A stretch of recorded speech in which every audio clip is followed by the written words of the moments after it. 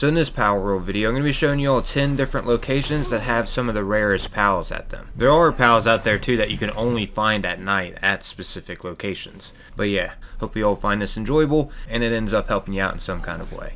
Let's go ahead and get into these. So I want to start this off with Frostallion, one of my favorite pals that you can get.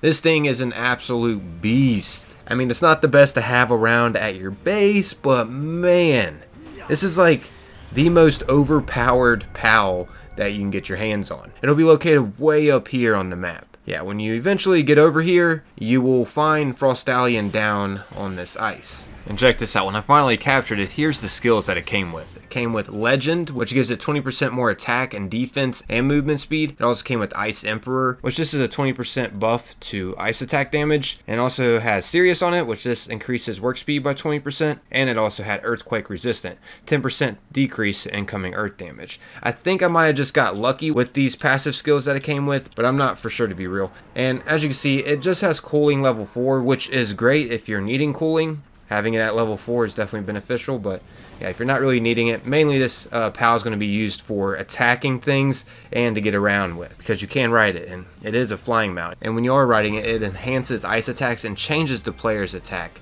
to ice too. Anyways, next up, most of you probably already know about this one, but I had to add it in this video just because it's a valuable one to get your hands on, and that is Jet Dragon. But just in case you don't know where it's located at, it's located right over here in the volcanic environment. Jet Dragon is a great PAL to get your hands on. It's one of the best as well that you can possibly get in the game. This thing is an absolute beast, and it's a flying mount, and when you are riding it, you can rapidly fire a missile launcher when you're mounted to this thing. So yeah, it's pretty devastating. It can shoot out a bunch of missiles. But for its work suitability, it only has gathering level 3. So it's not really that beneficial to be just hanging around at your base. Of course, this is mainly meant for attacking and getting around.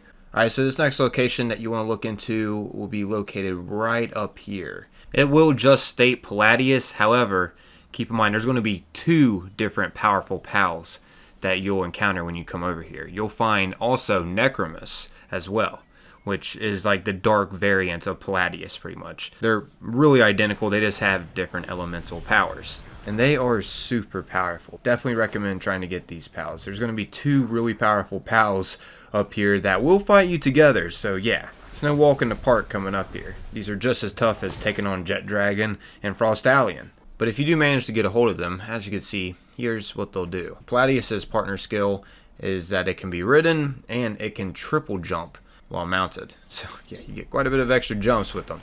Also, he has Lumbering level 2 and Mining level 2. And he is a neutral type. As for Necromus, he can also be ridden. However, he can only double jump. He can't triple jump like Palladius. Also, he has Lumbering level 2 and Mining level 2 for his work suitability. And this is a dark type PAL. Definitely some powerful pals to get your hands on. So now we've covered the best mounts to have on land to traverse around, which in my opinion are these guys, Palladius and Necromus. Personally like Palladius more just because of the triple jump. But yeah, we've also covered the best flying mounts, which are Frostallion and Jet Dragon, in my opinion. Now let's cover the best water pal, and that is Jormatide. This guy is located right up here on the map. When you get over here, he is going to be a pretty tough fight. You don't technically have to have a legendary sphere to capture him, so keep that in mind. So yeah, once you do capture him, congratulations. You got one of the best water mounts that you can possibly get in Palworld. I'm also going to be showing you all how to get a fire variant of Jormatide, which that's called Jormatide Ignis, further in this video. So stay tuned for that if you're looking for a fire variant of Jormatide. But yeah, as you can see, he can be ridden to travel on water, and while mounted, it prevents stamina depletion while moving over water. So yeah, you don't ever have to worry about slowing down when you're on water with him traveling around. Also, he has watering level 4, which, you know, level 4, of course, is freaking amazing to have on a PAL. So yeah, he is a beast water PAL. And here is actually Jormatide Ignis. He's going to have kindling level 4. So this guy will help you if you need some kind of fire at your base, such as like for smelting. He definitely speeds up the process. And Jormatide, of course, speeds up the process for things that you need done that involves watering. But yeah, carrying on here, now I want to get into specifically the bees, which you can find some of them right around here on the map. You can find Elizabeth over here, as well as bee guards, which these are some crucial pals to get because they'll produce you honey, which you have to use honey to make cakes to breed in Palworld. But yeah, you can also find some other pals over here, such as Masandas and these Gora rats or whatever. Yeah, you can find these over here too. But I specifically just want to spotlight the bees over here because they are really important to get. Once you get them, as you can see, this is what the bee guard will do. You can assign it at your ranch, and it'll produce honey for you over time. And you know, the honey that you get, just stock up in your chest to have it available whenever you are going to make cakes to breed. They also have a lot of work suitability. They got planing level 1, handiwork level 1, lumbering level 1, medicine production level 1, transporting level 2, farming level 1, and gathering level 1. So yeah, they can pretty much do it all. They are definitely working busy bees. And as for Elizabeth, this pal has planing level 2, handiwork level 2, lumbering level 1, medicine production level 2, and gathering level 2. So yeah, her work suitability is a little bit higher leveled than the bee guard. However, keep in mind, she doesn't produce honey at a ranch. It's just the bee guards. Anyways, next rare pal in this video is over Lavander. This one spawns around in this vicinity, and you can only discover it at night around in a sandy area. This is one of the areas where you can find it at night at. There's another sandy area as well, besides just this area. But yeah, this is an early place you can go to get Lavander early. She is number 69 for some reason, and her special skill is the vampire effect. She absorbs health from her enemies and returns it to us and her. And yeah, her work suitability is handiwork level 2, medicine production level 2, transporting level 2, and mining level 1. One of the more rare pals to get, since you do have to discover her at night at specific locations. Alright, so next pal is over how to get Quivern early. As you can see, you can find a level 23 Quivern over here. There is another location where this pal can spawn at, but it might be a little bit more difficult to get because it will be a higher level. Finding Quivern at only level 23 is definitely beneficial because you'll be able to, you know, weaken it and capture it at a lower level than usual. So yeah, how you can get this pal pretty early is whenever you die, I'll just go ahead and respawn here real quick. And when you respawn, just choose to respawn at this island here. You could choose to respawn at multiple different islands. Yeah, just go to this one over here. And yeah, then you just traverse down to Quivern right here. Once again, it will be level 23, so you can capture this pal at a pretty low level. I decided to use a legendary sphere just to make it easier, but you don't have to use a legendary sphere to capture it. Keep that in mind in case you're worrying about that. And as you can see, this is a flying mount, and when you are flying on it, it enhances dragon attacks while mounted, and also for its work suitability as handiwork level 1, transporting level 3, mining level 2, and gathering level 2. So yeah, it's pretty decent in work suitability to help you out around your base. And it just looks awesome too. But yeah, anyways, the other location where you can find Quivern at will be located over here on this island. Actually, these next 3 locations that I'm going to be covering that have rare pals will be located at each of these islands that you can find around. However, Quivern specifically only comes from one, and that is the one next to the volcanic environment. But yeah, now let's go ahead and get into these islands and what all they contain. I'm not going to be covering every single rare pal that spawn on these islands because there's loads, but I'll be showing you quite a few that do spawn here. Just keep in mind to come over here if you're wanting to catch some more rare pals. Even if you know about these locations, you may not know what all exactly spawns on these islands because there's so many different rare pals that'll spawn here at different times. So yeah, let's go ahead and cover these. The first one I'll be covering is number 1, Wildlife Sanctuary. That's what these islands go by. They go by Wildlife Sanctuary. At this area you can find a Pen King here, which the work suitability on the Pen King is actually really good. It has watering level 2, handiwork level 2, mining level 2, cooling level 2, and transporting level 2. So it's able to do quite a bit around the base. Anyways, this next one is Azarobe, which this is a good water / dark type pal to have, and at the base it can help with like watering your garden and stuff. As you can see, it has watering level 3 for its work suitability. Anyways, carrying on here, you can also find Valet over here, which just has planning level 2, handiwork level 2, gathering level 2, medicine production level 3, and transporting level 1. So another pal that can do a lot around the base. You can also find Elphadrin. As you can see, this one has lumbering level 2, and it looks awesome. Keep in mind, this is a flying mount as well. You can fly with this guy. You can also find Grisbolt over here. This is a great pal to have at your side. Its work suitability, it has electricity level 3, handiwork level 2, lumbering level 2, and transporting level 3. Very beneficial pal to have. And you can also find this unique Deer Terra over here too. This pal has lumbering level 2, and you can ride it.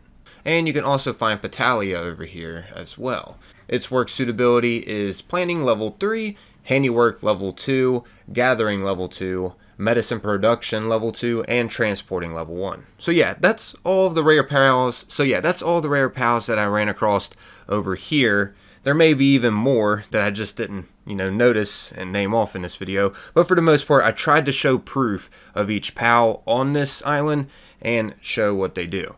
So yeah, now let's move on to the next one, which the next one we're going to be covering is Wildlife Sanctuary number 2, which is located over here.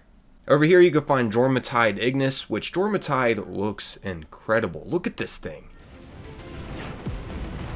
The fire variant of it has kindling level 4 for its work suitability, and it's just a powerful pal in general to be using against other pals. It can do some serious damage, especially when you ride it because its fire attacks enhance. Like I mentioned before in this video, I was going to show you where the fire variant of Jormatide spawns at, and well, this is where it spawns at. But anyways, you can also find Incineram Noct over here, and this dark pal has handiwork level 2, mining level 1, and transporting level 2 for its work suitability. There's also Wumpo Botan over here, and this guy has great work suitability. As you can see, it has planning level 1, handiwork level 2, lumbering level 3, and transporting level 4. Yeah, this guy all around is a great pal to have around your base, I'd say. And you can also find Warsect over here. This ground/grass type pal has planning level 1, handiwork level 1, lumbering level 3, and transporting level 3 for its work suitability. Now for the next location, let's go over the Wildlife Sanctuary 3 and some of the pals that you can discover over there. Wildlife Sanctuary 3 is located right here. Over here you could potentially find Blazamut. This guy is super powerful. It can be ridden as well to enhance its attacks, and its work suitability is kindling level 3 and mining level 4. This is the perfect pal to have around your base, especially if you're mining and smelting. He can do it all. He can mine and he can smelt the ore down to ingots and whatnot. And you can also find Shadowbeak over here at Wildlife Sanctuary 3. There seems to be a lot of powerful pals over at Sanctuary 3. They are higher level too over here. I will mention that. But yeah, Shadowbeak is a powerful dark type flying pal that you can put a mount on to fly. And yeah, its work suitability is just gathering level 1. This pal is mainly meant more for battling and getting you around the map rather than just hanging out at your base. And crazy enough, you can also find over here at Wildlife Sanctuary 3 Astagon. This guy is a powerful dragon/dark type pal. Personally to me, one of the coolest looking pals in the game, and you can ride this guy too. He is a flying type pal as well. And its work suitability is handiwork level 1 and mining level 4. Definitely a crazy pal to get your hands on. And when you do start flying with him, of course, like most flying pals, the damage is going to increase when you are using him to fly. Anyways, you can also find Lylene over here, and this is a great pal to have around your base. My goodness. As you can see, the work suitability on this pal is planning level 4, handiwork level 3, medicine production level 3, and gathering level 2. All around a great pal to have around. You can also find Rarest over here, the Firebird, and this one has kindling level 3 and transporting level 3. Pretty solid pal to have around for smelting and transporting the goods. Also, this one is incredibly powerful, and it's nice to be able to fly on it to get around as well. I've also seen Orsurk over here. This is a very powerful electricity pal, and it has handiwork level 2, transporting level 3, and generating electricity level 4 for its work suitability. So yeah, this is another level 4 pal that you can get your hands on over here. There's also Fanglope. I believe I pronounced that correctly. Sorry if I didn't. Sorry if I mispronounced any of these words. I'm not really used to saying a lot of these, to be real. But this pal can double jump while being ridden, so that's something pretty unique about it. And for its work suitability, it has lumbering level 2. So not too much it can do around the base, unfortunately. You can also find Bushy over here too. I really like the way this pal looks. It's got to be one of the coolest looking ones in my opinion. But yeah, this one is really great to have around at the base too. It has kindling level 2, handiwork level 1, gathering level 1, lumbering level 3, and transporting level 2. It can do a lot. It's beneficial having around. And lastly, you can also find another Incineram Noct, which we could find this one at another sanctuary too. So yeah, anyways, that's all that I discovered on the islands. I'm sure there's even more that you can discover on there, but just wanted to point out and prove to you with footage that all of these are possible to get over on the islands. Like I mentioned before though, there are plenty more that'll spawn here. I didn't show every single one that spawns on these islands. So yeah, be sure to check them out if you're looking for some rare pals. But yeah, I guess that's wrapping up this video, everyone. Hope you all found this enjoyable and it helped you out in some kind of way. I'm out of here though. As always, thanks for taking the time, watching and listening. Until next time, peace.